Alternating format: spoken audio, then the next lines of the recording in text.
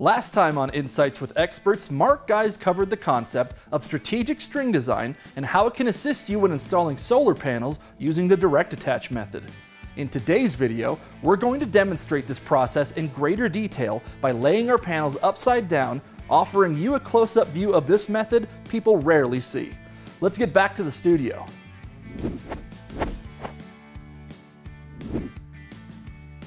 So the first scenario, or I guess I call it a building block that we're going to do, is the scenario where one column or one row matches exactly with an inverter string. That's the case where you need to have that pass-through jumper that connects to the bottom other end of the string all the way up to bring it to the rest of the home run. And as you can see, here's the roof we're going to lay it out. So that jumper wire is ready to go. It's laid out coming from the home run, and it's laid out and it's ready to plug into that first module as we build. So that's important to have, in this case, have this stuff laid out ahead of time. So what we're going to do, if you look at that image of the column, this is a very simple one from the module perspective because every module is just attaching directly to the next one. Conductor ends are exactly where you need them to be, as we showed in that picture of them, of us connecting together. So with me is Caleb, our engineering intern for the summer, who's also a seasoned installer. He's going to show, we're going to do the basic prep. So every module on this column is going to be prepped in the same way, actually. So what you want to do is you want to just bring your conductor ends exactly where you need them to be so that when I slide two together, they plug together without having to reach under the module. So there's one.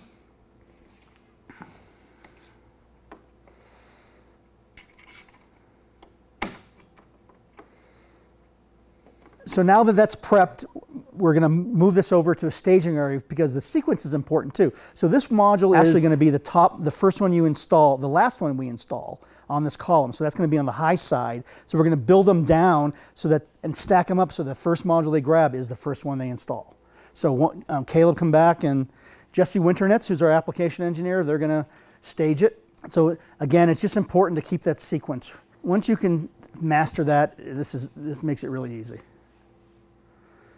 All right, and as I said, for this scenario, they're actually all the modules are being prepped in the same way. We're going to just kind of fast forward through that to save time.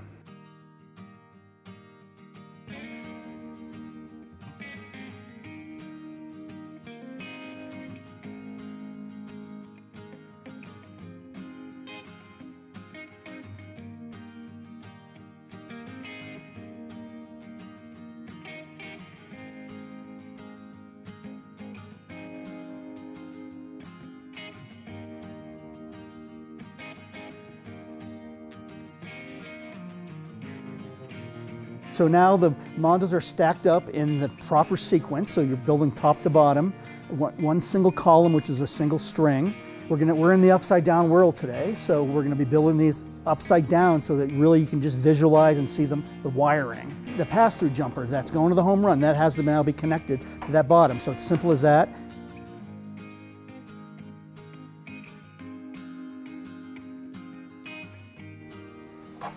So that slides in and then you just kind of pull it tight so nothing will touch the roof. So you're good to go. So now they're going to put the next module in place. So the key to this is that when the next one goes in, you want to be able to connect the two conductors together without reaching under, with very little effort. So if they're right there, if you're installing this, then it's good to go. It's easy to clip them in. So you're done. And then that pass through, the same thing. You're just taking that pass through and just clipping that on this other module because you can't have it hanging on the roof. And let's get that third module. Something that would be another time saver, instead of having to run each pull through separately down the column and clipping it up, you can run the pull through down multiple ones through one wire tray. Then it's just a lot less work for multiple columns.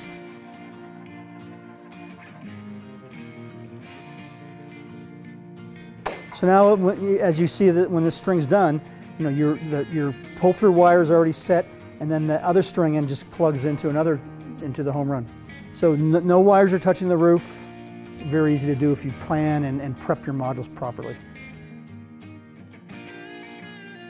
So the next scenario that we're going to talk about, the next building block as I described them, is going to be this case where your column or your row length is exactly half of the string length. So in that case, you can go down and back with 2 columns or 2 rows so that at the end, your string ends are there naturally, and all you have to do is at the bottom, you have to connect 2 across. So that's great, but the one thing that's a little difficult is if you're sequencing your modules, they're not all alike now.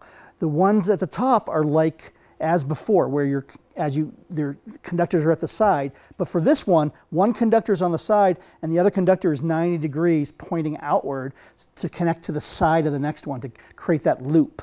So that's where you have to plan, and you have to know ahead of time, play around and make sure you know where you're going to put these, as Caleb will do.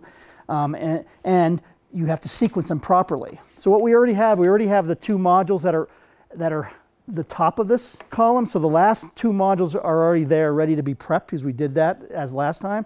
So one side is going to be just like it was before, but the other side now is going to point outward, because now this one is going around a corner to create that loop. This is done, so now we'll just continue building. And as we're building in columns, the next one now is going to be the top one on this column. That's going to be really where we're starting first. So these are going to be done in the same way as the previous example was.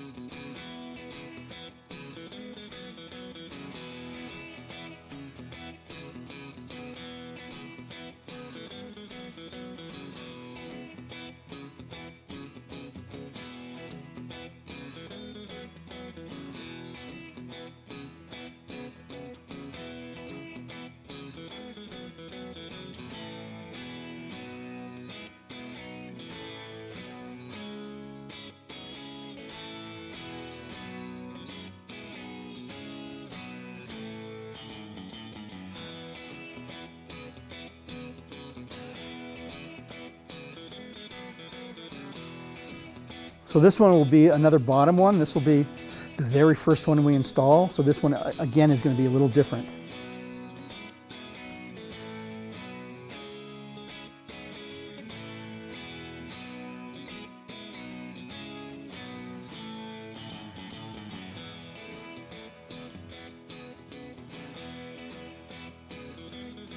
Okay, so now we have 6 modules prepped. They're all sequenced to build column by column.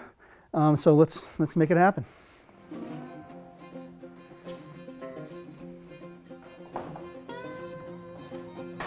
So as you can see here in this scenario, there is no pass-through. So really you're just connecting the modules together, which is very simple, especially if they're right next to each other as you install the module. Let's see how quick that is.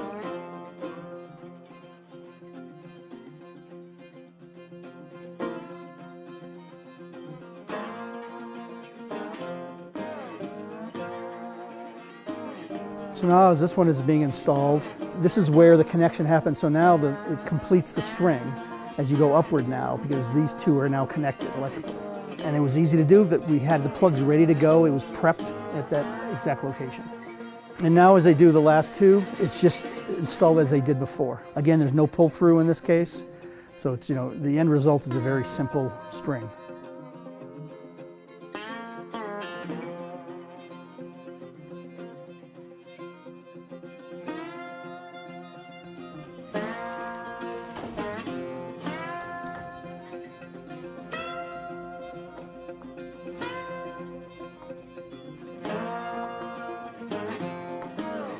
Thanks again for joining us in the Upside Down world today, watching this installation with the emphasis on wire management, not on the mechanical installation. Thanks very much for taking us through today's lesson, Mark. As you can see, planning out your wiring method in advance can cut down on the amount of jumper wires you'll need, simplify the process of module prep, and make connecting your panels when on the roof much easier. What's not to like about that? If you'd like more information on direct attach solar mounting, check out some of the video links in the description below. Or grab yourself a box of the module cable clips we used today on the hardware page of s-5.com. Thanks for stopping by the Metal Roofing Academy.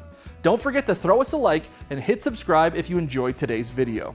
Or let us know there's a topic you'd like to hear more about by dropping a comment below. Until next time.